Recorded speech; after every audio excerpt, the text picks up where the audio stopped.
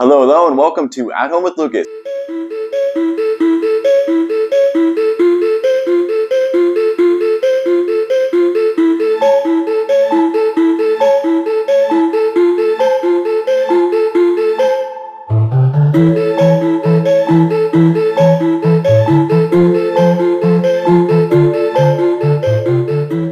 So today we're going to be talking about the world's strongest coffee. Yes, people, I finally got my hands on some Death Wish coffee. It's been 2 years in the making. I've literally had this in my Amazon cart forever and ever and ever, and I could not justify the price point.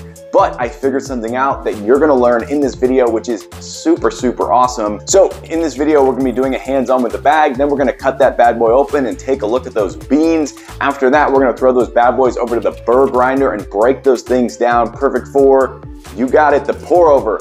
After that, I'm gonna do my favorite part of this whole shebang, the sip test. Yes, people, I absolutely love tasting new coffee, and I think this one is gonna be a dark roast. And I may die, I don't know. This is Death Wish, people, woo! After that, we're gonna figure out, is this something you could drink daily, weekly, monthly, or never? It does happen, people, it does happen. All right, let's go ahead and jump into it. All right, let's take a look at this bad boy right quick. You got the Death Wish logo on the front, the world's strongest coffee. I'm hoping that's the case. I am a coffee fanatic. Dark roast whole bean 1 El Poundo. That is what's up, people. Ingredients, certified organic coffee. Boom, that's all you need to know. A little bit more information on the side. Take a look at the back. Warning, I love that. Woo, look at this. I don't think I've ever seen the back of one of these. I've always seen pictures of the front. That is bad to the ASS. Take a look at the side over here. All right, let's go ahead and crack this bad boy open. Take a look at the beans. Okay, the aroma coming out of here is not super crazy. I was kind of expecting the aroma to be just in your face bold, but not really that bold. I love the fact that the inside is blood red. That is badass, people. That is so cool. Let's take a look at these beans real quick. I don't know why I'm expecting these beans to be like super beans that don't really exist anywhere else. But what I'm seeing here is very, very similar and very reminiscent to a lot of beans that are out there. These you wouldn't look at these and go, oh, those are special beans. You'd go, no, those are Pete's, those are Don Pablo. You'd say those are Starbucks beans. These are very, very common looking beans. They're the larger of the bunch. I'm not seeing any imperfections, so that is a big thumbs up.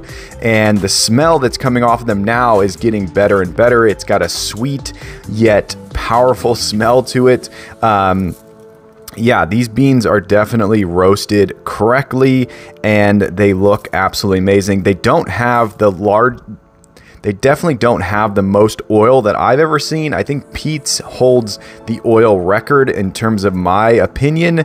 I've had beans from them that were literally like dripping oil and almost clogged up my burr grinder. But yeah, these look absolutely amazing, very professional, very well roasted, and definitely something that could pack a serious punch. Coming up, we're going to throw these in the burr grinder and break them down. Woo!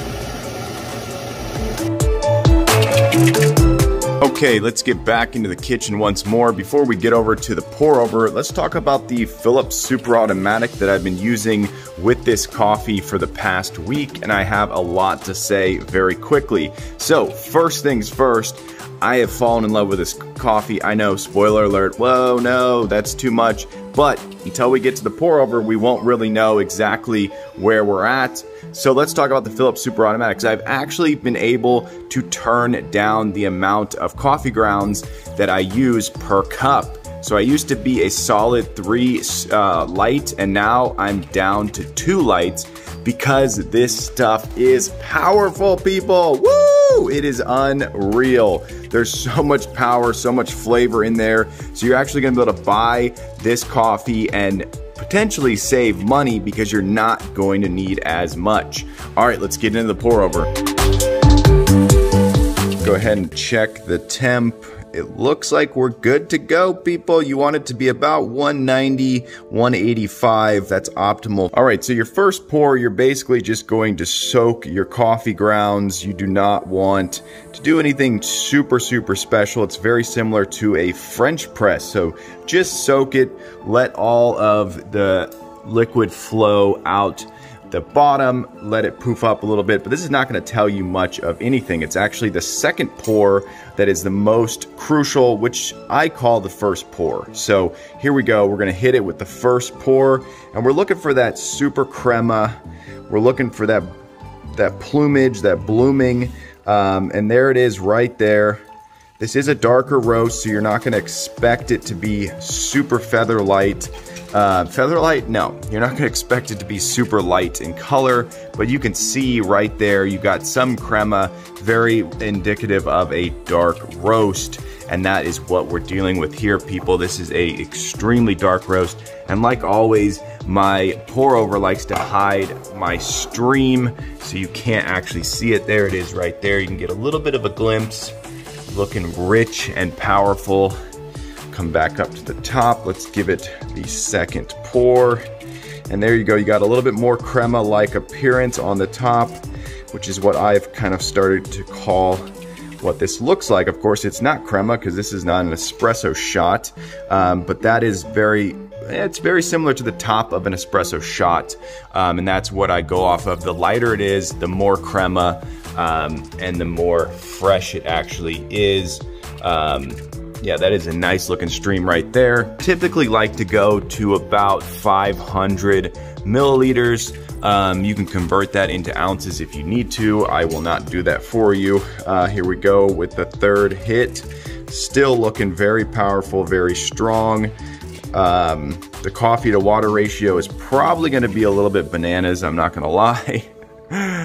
All right, so we're gonna probably hit the 500 on this pour right here, and then we're gonna get it into the cup, people. Okay, so we're starting off with a clean white coffee mug. The Grand Canyon mug will come back at some point, but it's definitely on the retirement question mark. I like these white cups because they're all clean and ready to go. Here we go. So we're looking for a nice rich stream with this pour, and we're gonna learn a little bit more about this coffee because this is a continuous story until the very end, people. Here we go. Woo! Look at that stream right there, people. Wow, that is crazy rich. Wow, that is what you want to see, and you're getting those frothy bubbles at the top. Beautiful looking cup right there. Wow, that is exactly what you want to see when you pour into your cup. Man, that is beautiful right there. Woo!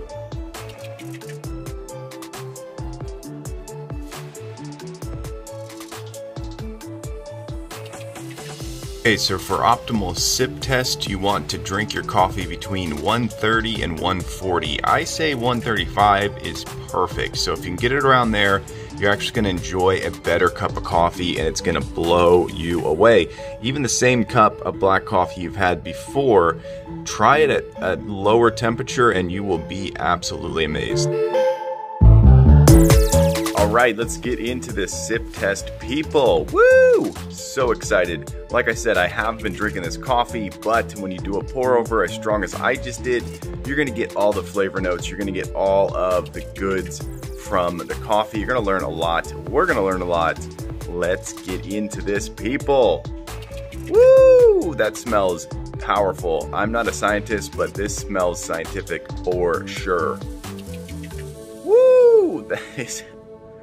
That is so powerful. I think if you smelled hot motor oil, no, I'm just kidding. It does not smell like that. That smells terrible.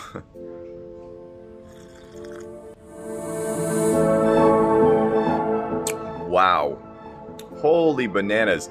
That goes down very, very smooth, exactly as you'd want it to. No harshness, no bad taste at all. Wow, the flavor notes are almost hidden. It's like this burst of greatness that just is butter smooth. Wow.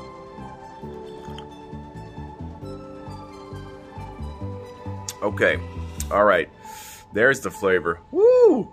All right, so you got like this smoky aftertaste. I can't even talk. You have this smoky aftertaste. You definitely have this sweet note that's flowing through the whole entire sip. Wow, that is premium. You could definitely taste that this is a blend of two different coffees, Robusto and Arabica, if I'm not mistaken. And you can definitely taste the difference in there. The Robusto definitely has this particular taste. It's very harsh. And then the Arabica, of course, is sweet and smooth. So you have like this balance of the two going on as you drink it. And you don't always get it with every sip. So each sip is a little bit different. Wow. Yeah, that is amazing. So with the Philips Super Automatic, it was definitely coming out a little bit more harsh and not as sweet. With the pour over, I'm getting so much sweet notes. Like, holy bejesus, this thing is the opposite of what I thought it would be. I thought it was going to be dangerous in the pour over, but it's actually smoother, sweeter. It's got so much flavor notes that blend amazing together. Like, this is a cup of coffee that is blending so perfectly, but every once in a while you get this hit of the Robusto, which is very, very harsh. So it's like this balance of sweet and sour, this sweet and harshness, which is actually very, very enjoyable. Yeah, so you definitely have like this smoky sort of aromatic flavor going on. And wow, that is absolutely amazing. Definitely a powerful cup of coffee. Like I said, you're going to be able to use a lot less of this than you normally do. So if you put in 3 tablespoons, you're only going to need to put in 2. If you, yeah, just lessen the amount, because this truly is powerful coffee. But it doesn't give you jitters. It doesn't make you feel like you're over caffeinated, which is absolutely amazing. I was a little bit afraid. I was like, oh no, this is gonna mess up the tum-tum. Does not mess up the stomach at all. So if you have a sensitive stomach, don't worry. I don't believe this is gonna cause any problem. All right, let's go ahead and give it a star rating. So I'm gonna give it a 4.95. Yes, people, 4.95. The first ever on this channel. It's not quite a 5-star cup of coffee for me personally, but it's so close. It's absolutely amazing. And the fact that it has so much difference in the Philips Super Automatic versus the pour over says a lot.